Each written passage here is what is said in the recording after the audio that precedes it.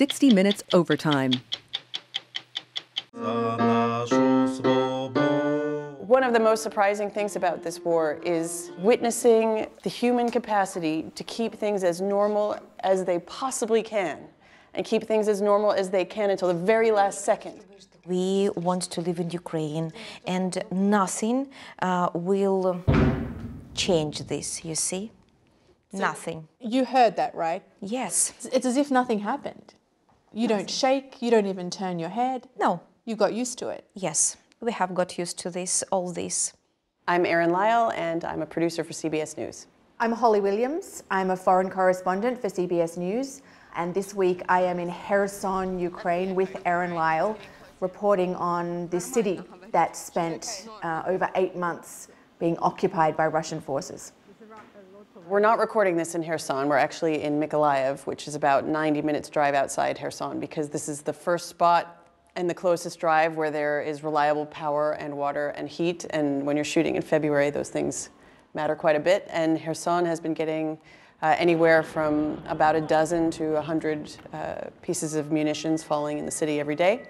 So we figured it'd be better to go in and out every day to avoid unnecessary danger. Erin and I have been reporting together from Ukraine for 9 years now.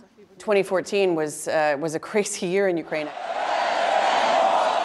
We started in Kyiv for the protests. The protesters are in control of the center of Kiev. We drove to Crimea. I was in Crimea when the little green men showed up, who were actual Russian forces. And then we were both in the Donbass when Russian-backed separatists decided to take over swaths of territory around Donetsk. And they were little green men because they were Russian forces who didn't want to be identified as Russian soldiers. Right, they had removed all the insignias from their uniforms and just popped up saying they were there to protect the people who lived there. Can you tell me, are you Ukrainian or are you Russian? I'm just a person. You're just a person? Yes. You won't tell me? No. It's a classic kind of Vladimir Putin move, which is this element of deniability. Yeah, it's not us. We're not going to invade. We're not going to start a war. It's not happening. And then, oh, but we're doing something completely different. Ukraine, for its part, is saying that this is a full-scale invasion, and there are grave fears that this could end up being the biggest land war in Europe since World War II.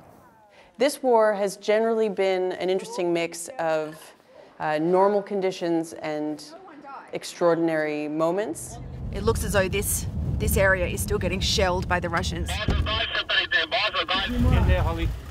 So the Ukrainians are saying that there is a drone overhead. We've generally had places to stay and electricity to work with and heat to keep us warm, but there are moments where we have to put our creative hats on and figure out how we can do those things. One time when things got out of control was in May.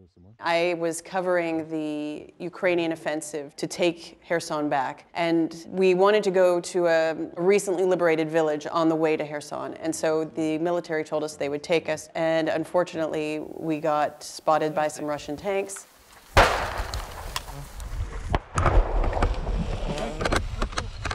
And then took artillery for 2 hours and had to hide under a tree.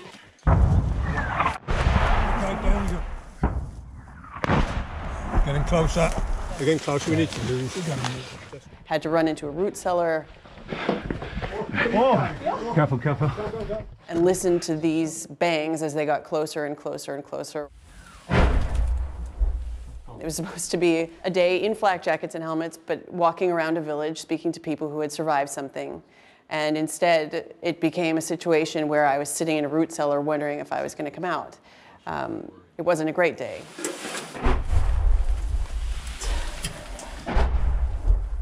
One gift about being a journalist in this war has been we've had the opportunity to meet the most amazing people.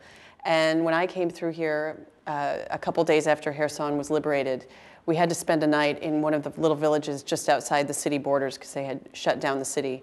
And this couple took in our team. There were 7 of us. They put out, I think, all the food they had in the world, you know, boiled pasta, 10 jars of pickles, homemade moonshine. They made 7 beds in one room. Everything they had, they shared. They were so happy to have their city liberated.